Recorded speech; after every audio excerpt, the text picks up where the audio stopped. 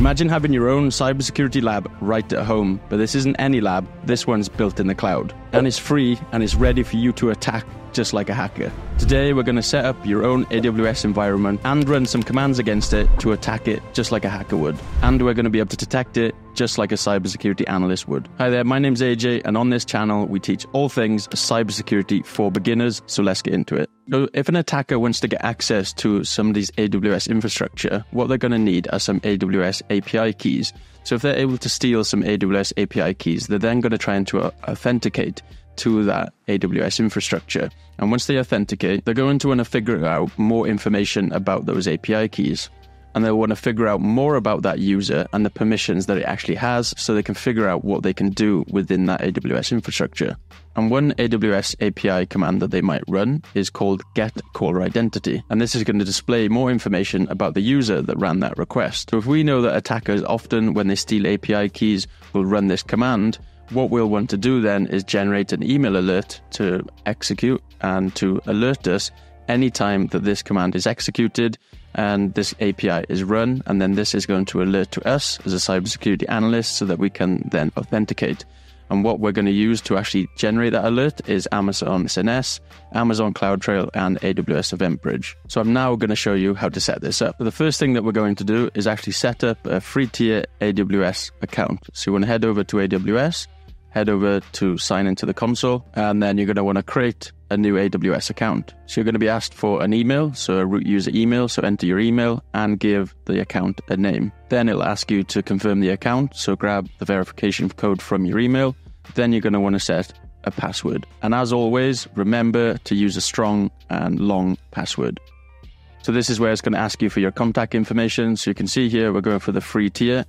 All AWS accounts can explore 3 different types. So we're going to do always free, never expires, 12 months free, start from initial sign up, and then there's also trials from the start of service activation. But we're going to try and keep all of this within the free section.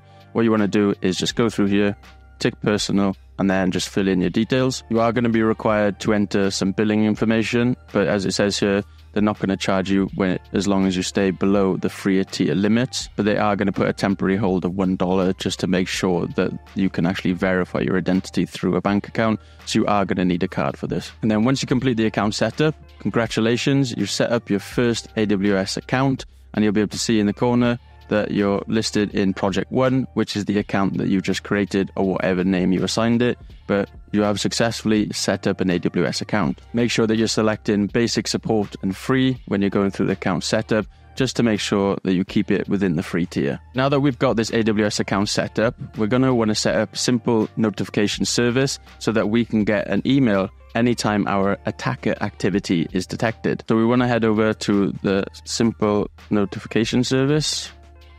As you can see here, you could then click on this and you could then go and create a topic. So you can call it whatever you like. We're just going to call it API Call Alert 1, then click next.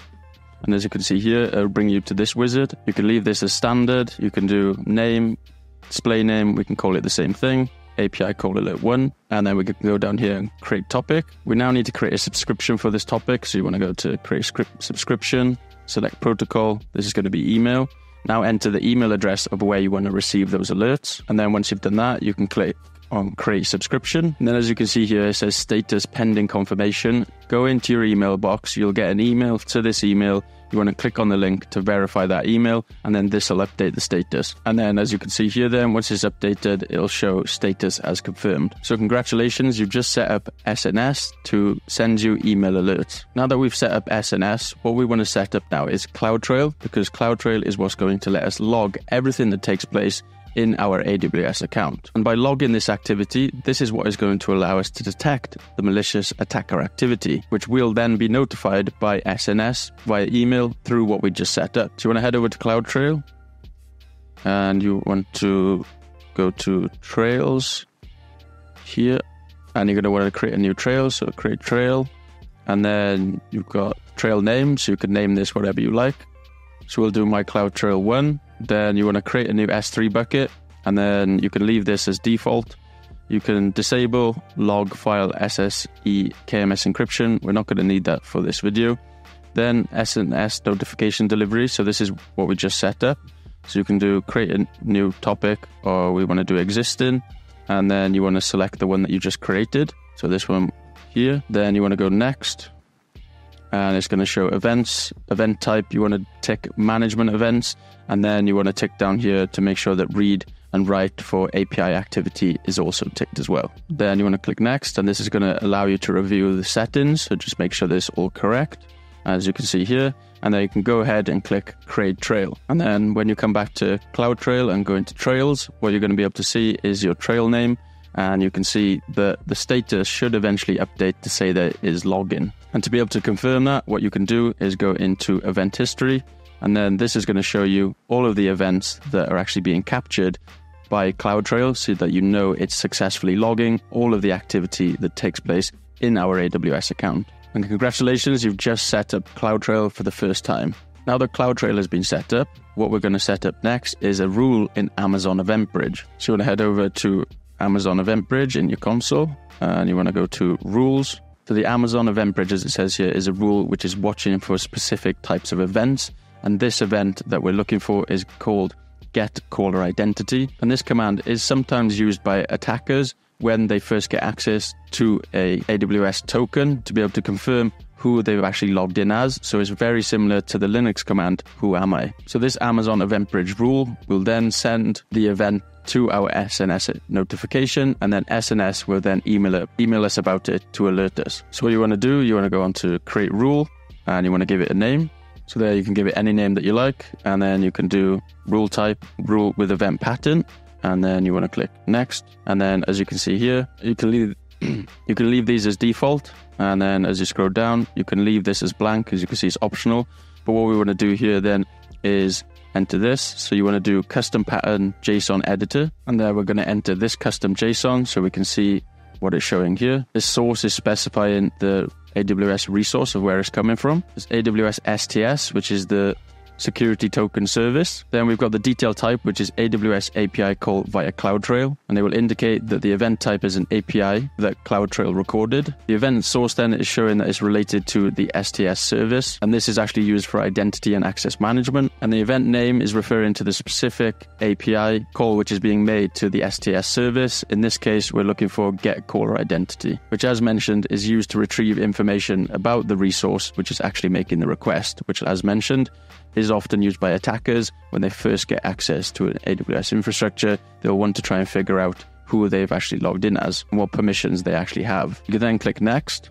Then you'll see it says select targets, and you're going to want to select AWS service, type in SNS topic, and then you're going to want to search for the one that you created. So click on the one that you created, and then you can click next, and then it's going to ask you to configure tags, which we don't need to do. So you can click next. So now you just want to review the settings and just make sure they look the same as mine. As you can see here, we've got the name, we've got the pattern for the rule, which is the JSON that we've added, and the target, which is our SNS topic, which is going to allow us to actually alert on this and send us an email once it's detected.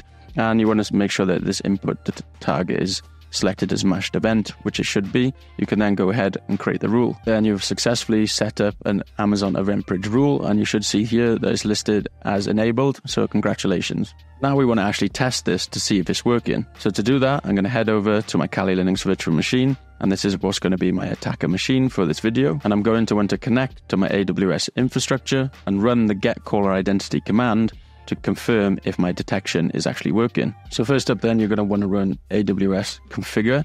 So this command here. When you run this, you may not have the AWS CLI or command line installed. It should prompt you to actually install it. So just follow the prompt to actually install the AWS command line and then try and run this command again. But if you are getting any issues with trying to set up the AWS command line, I have linked in the description on how to actually set that up by following the AWS documentation. But again, you should be prompted. If you're still having issues, just comment down below and I'll reach out to you to help. So what this command is actually doing is it'll help you set up the command line interface to be able to interact with your AWS console. So when you hit enter, first it's going to ask you for your AWS access key ID. And to be able to get all of the information for the AWS configure, you're going to want to head over to your console. So for this, I'm going to be using the root user. In cloud security, this is not the right way to do it. Don't be using your root user in a production environment. Thankfully, this is only a test project environment, so I'm going to show you how to do it here. But like I said, this is not the good practice for doing it in a cloud environment. You never want to use your root user credentials, but for the simplicity of this video, that's what we're going to do. So you want to go to the account name here, security credentials. Then what you want to do is you want to see where it says access key here. You want to create an access key. And as you can see here, it doesn't want us to use root user access keys because it's not recommended. But for the basis of the video, it'll be okay. Create access key. And as you can see here, this is the access key. So you're going to copy this, paste this into your terminal. Mine's already set up, so I'm just going to hit enter. Then you want to set up your AWS secret access key. So that's this here. This is going to allow you to authenticate. This mine is already set up. So then the default region name. So again, this information is here. So you can head back to security credentials.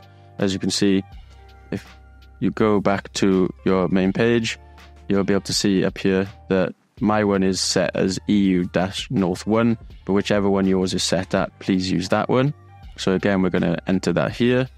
Enter, and then the default output we're going to put as JSON, so you can type JSON into there, and then you can hit enter, and now we've just configured our AWS command line. So now that we've set that up, what we're going to do is actually run our AWS command, which was AWS STS get caller identity. Remember that this is the command that we were trying to alert on, so we hit enter.